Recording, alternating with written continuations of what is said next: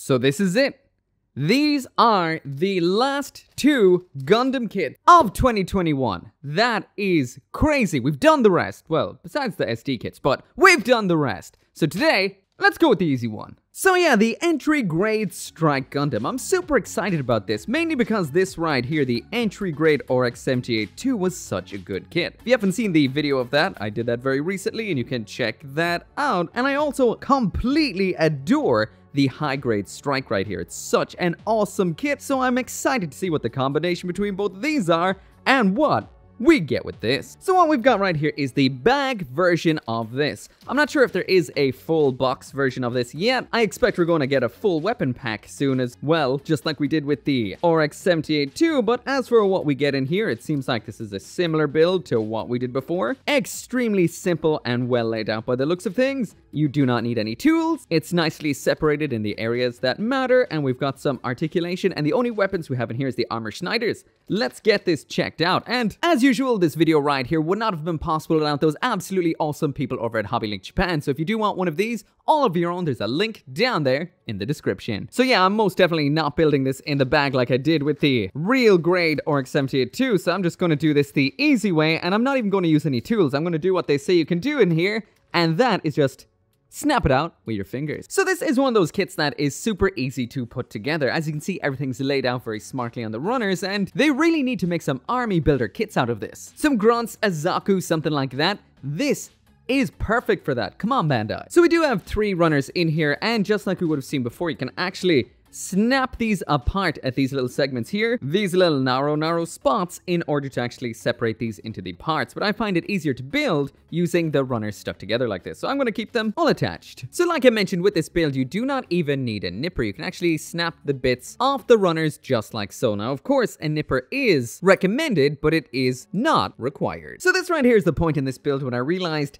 just because you can does not mean that you should. And just plain old yanking these off the runners is actually leaving some very visible little knob. You can see them there on the side of that part. And if you keep on going at this rate, you'll end up with those all over your kit. And that definitely will not be the greatest look ever. So you're just going to lose more time having to clean these up with something like a file or something like that. So from here on out, I'm going to be using a nipper. When it comes to the build, it's extremely simple yet satisfying. There are no polycaps, it's all plastic parts, and they all layer up very intelligently for something that doesn't have that many parts involved. Honestly, these entry-grade kits so far are impressing me a lot. So these kits right here have borrowed a lot from the Fine Build system or the 30-minute missions kits. So we've got a lot of these C-type joints that just click in like so, and then a extra part that pops on over it like this to lock it into place. Super simple, super satisfying, and you get a very nice kit extremely quickly. Once again, just like with the last entry grade we saw, we've got amazing color separation and sandwiching in the head, so much so that we do not need any stickers. Once again, impressive for something that is essentially a budget kit. So all through this review, this kit was seeming just as impressive as the entry grade RX-78-2, but during this final assembly right here and just feeling it a little bit afterwards, I was starting to notice that that might not seem to be the case, and the entry grade Strike might not be to the level of the RX-78-2. But anyway, let's check it out. So now taking a look at the overview of absolutely everything that comes in the box, and this is definitely, well, a very simplistic kit. We've got the entry grade Strike itself and a pair of armor Schneiders. That is it. So that's going to be one quick accessories. Anyway, before that, we're going to be checking this out, so on to the aesthetics. So anyway, first off, there's the full 360 spin of the entry grade Strike, and on the whole, definitely impressive. The colors look great. The overall silhouette and proportions look perfect, and this thing has one evil seed-style glare to its face. Everything looking where it should be, and honestly, on the whole, very impressive. Now, I will mention I have modified this slightly, so that does mean I took these safety nubs off the head and I've done a little bit of panel lining. But besides that, this is exactly what it looks like just out of the box. And again, it looks great. But yeah, there isn't really much else to say. Let's zoom in on a little bit closer and talk about the good and bad. So for the aesthetics in this review, I'm going to be comparing it to the 2 benchmarks we have. That is 2014's high-grade Strike, and then we've got the entry-grade Gundam, which I think came out last year. So there here are both of the 1/44th scale strikes we're going to be taking a look at today. So first off, before I say a single word, down there in the comments, which is which? Which is high grade? Which is entry grade? Pause the video, comment, and let me know. Okay, great. The reason I'm saying that is because these are so similar. Oh, the answer, by the way, is the entry grade's on the left, high grade is on the right. But yeah, these kits are super similar. So when it came to the entry grade RX 78-2, I found it was a complete and utter winner, for me anyway, against the high grade. This isn't so clear here. So, one great thing is, the color separation on the eyes is pretty phenomenal for the most part, compared to the fact that we do need stickers here on the strike. Except sometimes the stickers are quite nice because they do reflect the light. Also, if you get in real close to the high grade strike here, you can see that the Vulcans, or whatever they're called in seed on the side of the head, are not color separated. But if you take the entry grade, yes they are, and that looks very premium. However, one thing that is killing me about this kit is the no head camera. There is the sticker right there on the high grade, it's in red. There's nothing on the entry grade, it's just blank. Same round back, so it's great when kits don't come with stickers when they don't need them, but the entry grade here kinda does. Getting around to the back of the head, and the entry grade wins again because we've got color separated gray there. This is just panel lined, that is color separated. So head-wise, between the two, the entry grade is the clear winner. Except I find when you look from directly below, I feel it makes the eyes look like they're bulging a little bit. This is obviously meant to be viewed from a more threatening angle like this, and that's when it works best. Now when it comes to the entry grade RX 78-2, you can view those eyes from every single angle and they look beautiful. Also, that typical seam that tends to make its way down the side of a Gundam's head isn't really there except from the head camera mohawk segment on the entry grade. Besides that, it's not there. We do, however, have that on the strike right here, which is a little bit of a letdown, but if that is the price we pay for all that color separation, totally worth it. Torso-wise, the entry grade wins for me as well because it's pretty much visually identical, but we have more articulation, which I'll talk about later, but beware of the nubs. I feel when it comes to the arms and the shoulders on these kits, they're about even, except the entry grade has a nicer, see that little segment there? That is nice and solid. When we actually take the high grade, we've got a little bit of a gap in the plastic. When it comes to the waist unit, I feel it's pretty much identical on both. That is visually, by the way. There's a lot of articulation differences we'll talk about later. When it comes to the elbows, you've got hollow part or funny round joint. Make your choice. The legs for the most part are visually identical as well, besides one little feature. Inside the knees on the high grade right here, around back, it's the usual flat back of knee. Usual. The entry grade right here has this little bit of an indent, probably to facilitate both of the C joints in there, but yeah, that kind of looks cool. Finally then, the feet are very similar as well. Besides round back, the heels on the entry grade are open, whereas on the high grade right here, they're closed. So yeah, when it comes to the looks on both of these kits, they're about the same. Aesthetically, they're very similar in most aspects. The only thing I feel that the entry grade wins out over the high grade is the fact that the head is super, mega, hyper part separated. It is a shame about that head camera though. But otherwise, this one's around $6 or $7. This one here is about 10 or 11. For things that look pretty much the same, you're definitely winning out a little bit. Visually, I will stress a lot visually with this kit right here, the entry grade. However, I have to say, if the entry grade RX 78-2 can have that little bit there color separated, that tiny little bit, the entry grade doesn't have that much of an excuse for that head camera. Anyway, as I said, on to the next part.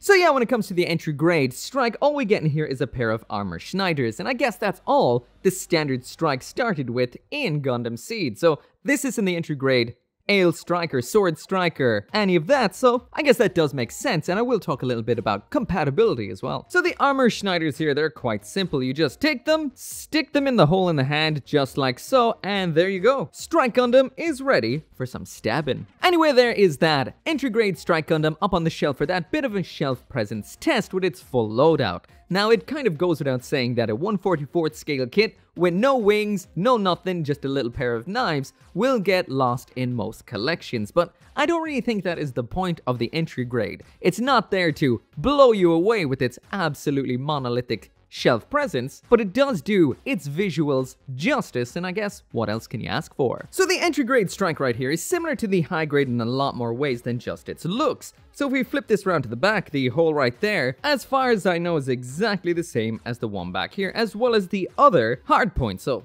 let's try some accessories. So first off, trying out the high-grade strikes rifle. Does it fit into the hands? Yes, it does. Stick that back on, and there we go. Rifle totally fits. Next up, bringing in the shield. Can that fit into the hard point on the back? Yes, it can. So interesting. And finally then the Ale Striker pack. That should fit too, so popping that on to give us an entry grade Ale Striker. So yeah, all the high grades equipment does fit onto this kit. So anyway, there's the entry grade strike with all of the high grades accessories up on a stand with that full 360 spin. Now, if you don't have the high grade in order to give these accessories to the entry grade, is it worth it? Honestly, I say you'd be fine with just the high grade itself. Now, potentially there might be a weapon pack in future for the entry grade, so rushing out to get the high grade just for the accessories would leave, well, the high grade without its accessories. But anyway, let's try some other stuff. So if the Ale Striker pack right there fits, then so should the one that came with the Gundam. So let's pop it on and see. Yeah, there we go. The Striker pack from the Gundam fits perfectly, and he's falling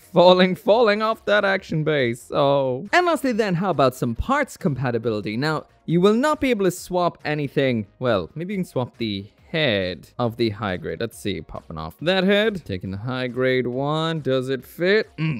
No. How about the entry grade onto the high grade? Yes, it does. So if you do want to steal that superior entry grade head, then you can. That, I assume this one does, but I don't really feel like forcing anything at the moment. Hey, come on, force it, try. Force. Yeah, it does fit. It does fit. If you wanted to, for some reason, put the high grade head on the entry grade, then you most certainly can. You'd also be able to swap the hands, but when it comes to up on the arms and shoulders here, we've got these kind of ball joints. Now, I assume these are exactly the same we would have seen on the entry grade RX-78 right here, except the angle at which they can move up on the RX-78 too. We don't have that here, sadly. I don't know why they decided against that, but anyway, sticking on the arm of the RX-78 2 fits, but the shoulder armor does not. It can kind of sit on there if you wanted to, but it is too loose. So there is some compatibility so far among the entry grades. Yeah, the hip there looks the same too.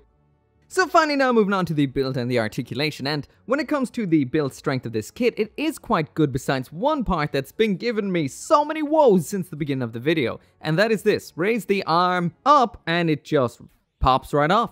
Raise it up and there it's gone. No effort involved in doing that. Now, if I reach on back for the entry grade RX-78-2 here, that wasn't a problem. This thing is solid as a rock. Nothing causes the arms to pop off. So this is due to the shoulder armor here clashing with the shoulder peg before raising it up. So if you want to stop this from happening, you need to bring down the shoulder armor first before raising the arm, then that won't be happening. But we don't get as much from this as we do with the entry grade RX-78-2 because we don't have that cool joint up in the shoulder. What were they thinking? So anyway, at the neck, we've got that full decent giggity goo. There's the head looking all the way up. Good. Head looking all the way down. Very good. Side to side gets all you'd want. And we've got that pivot side to side as well. Not sure what Bandai was thinking with the shoulder here. It's a C-clip. There's what the other side looks like. There's it forward and back, so it's quite weak. I don't know why they thought this would be better than the old school cup and ball. Full 360 spin. Again, there's the arm all the way up. Full spin at the upper arm. Ball joint wrist. There's what we get for an ab crunch, so not too bad. However, it's the side to side bye-bye arm again. It's the side to side that Bandai definitely put a lot of work into. Not bad. Also, full spin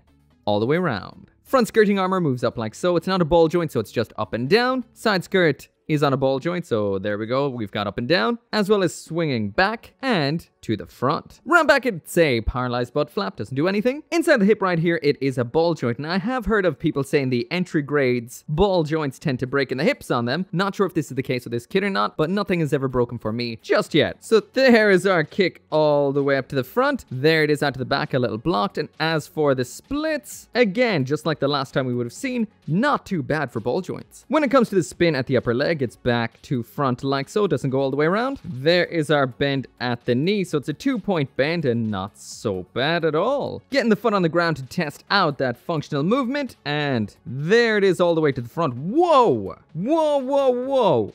That is crazy. Next up, there it is all the way out to the back again. Very, very nice.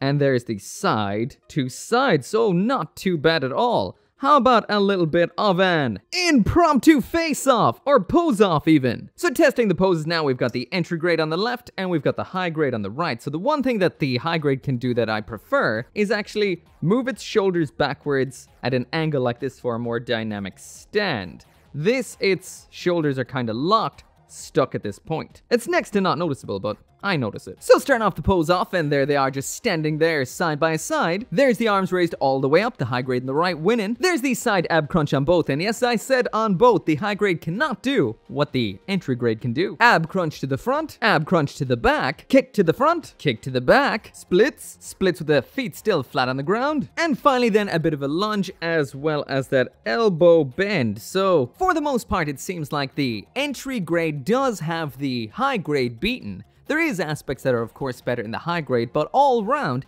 in general, it tends to be a little better and more dynamic on the entry grade. So anyway, that right there is it for the review, and I was debating whether I should make this silver tier or not. The thought process behind that is, this to me feels like this is what's going to be the baseline for entry grades to come. However, I feel like that's doing it a disservice when you compare it to something like high grade. This, in a lot of ways, is vastly superior to high grade, especially when it comes to the separation in the head and other parts of the body as well. So therefore, I'm going to take this into consideration as 1/44th scale high grade-esque when giving it its tier. So this to me is a gold tier kit, and extremely good. The good completely outweighs the bad with this one. So when it comes to the aesthetics, it's absolutely beautiful with fantastic color separation, especially in the head. And honestly, there's nothing bad to say aesthetically. Accessories wise, this is a simple kit, but that is in line with entry grade, so we've got 2 armor Schneiders, but we do have the option to use other parts from other high grade seed kits, which is a massive plus. Lastly, when it comes to the articulation, this is fantastic. Sure, the shoulders might pop off if you don't have them lined up correctly, so move that shoulder armor. It would have been nice to actually have the same joint we had on the RX-78-2 so we could raise the arms a little bit more, but besides that, this can pose up a storm and is solid as a rock for now. Some people have mentioned that the entry grades do loosen up over time. I haven't had that happen yet, just keep that in mind. But yeah, gold tier, fantastic, I adore this line, and it's a great place to start for beginners. Is it better than the high grade? Well, I would say I do prefer, as of right now, the base unit, but the high grade comes with the Ale Striker, a rifle, beam sabers, and a shield, and for what, $4 or so more, that's quite the steal. Anyway, if you do want one of these of your own, link in the description. As always, thank you so much for watching, and I will see you next time.